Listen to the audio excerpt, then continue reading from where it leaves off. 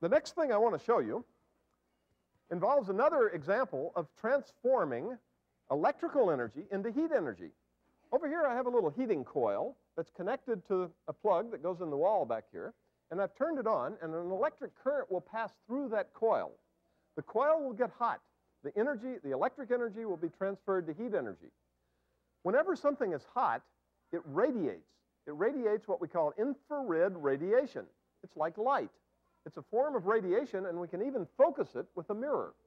And here we have a parabolic mirror, and the source of heat is right at the focus of that parabolic mirror. Now, if you notice, way down on the other end of the bench over here is another parabolic mirror. And right at the focal point of this parabolic mirror is something. Can you tell what it is? That's right. It's a match. And we're attempting to focus all of that electromagnetic wave energy, that infrared energy, on the head of that match. And if we're very lucky, as time goes on, it will get hot enough that just maybe it will burst into flames. So I want you to watch that while I go on and talk about something else.